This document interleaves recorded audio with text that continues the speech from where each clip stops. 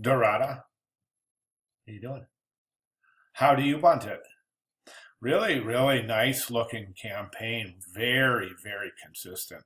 I think the use of color is really consistent. I think obviously the typography and the whole general feel and the posture is super consistent from piece to piece through the ad.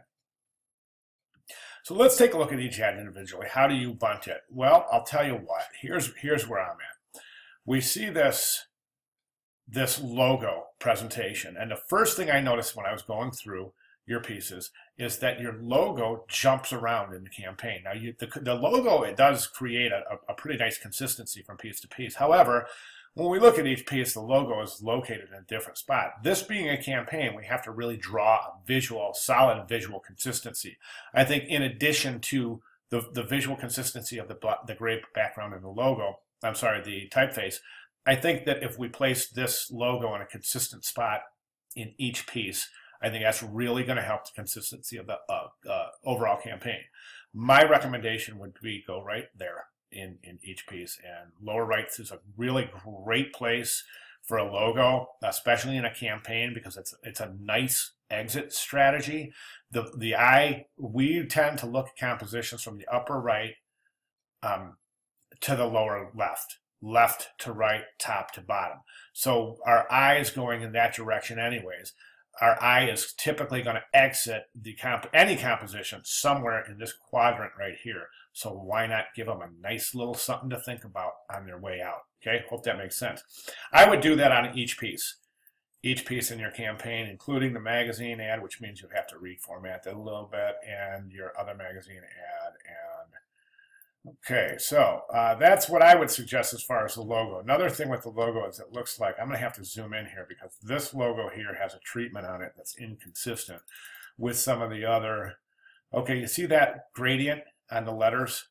Letter strokes have this gradient on it, and if we go to the next presentation and the next one after that, we can see that that gradient isn't seen there. So for a matter of consistency, let's keep that logo completely consistent. Okay, how do you bunt it? This is a billboard. Okay, Nordic wear.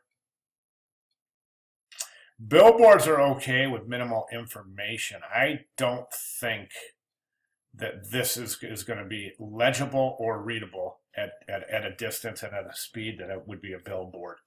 I like this composition much better. I think as a billboard, it's easier to read.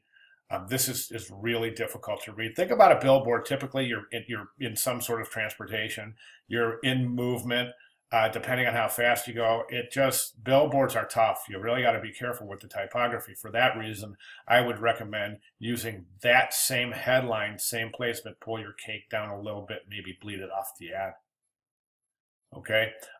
Next piece, again, you'll have to reformat this. Maybe pull the snowman over to the left. Logo right there. Now in the magazine ad, typically you want to add some call to action. You want to add some words. Okay, so if we move that logo right there, I think right there would be a really perfect spot for a couple of paragraphs of information for the viewer. Same here. This one is just too centered. This one has so much symmetry that it's almost boring. Once you move the logo down there, I think this is a tough one because you're going to have to figure out a way. This one's easy. There's your text block right there. This one is tough because what I would do here is, again, use that same. I think the one story headline is better than the two-story headline. I think it's easier to read. Although in these situations, it's definitely obvious that you need the two-story headline. So that's perfect. That's reduce the size of that headline. I would say something like this. Watch my cursor. Something like that for the headline. Since it's a magazine, it doesn't have to be so big. That way, you have room for your body copy. See what I'm saying? In a magazine, you definitely want to add some information. You don't want to just give a headline. It's okay for a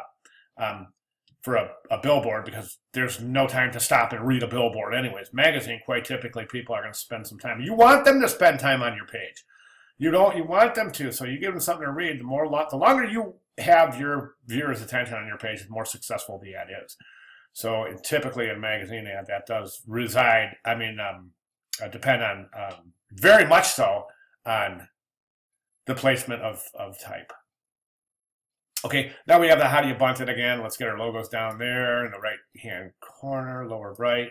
And I would suggest that you animate your type. How do you bunt? Just fade it in, left to right. That's all.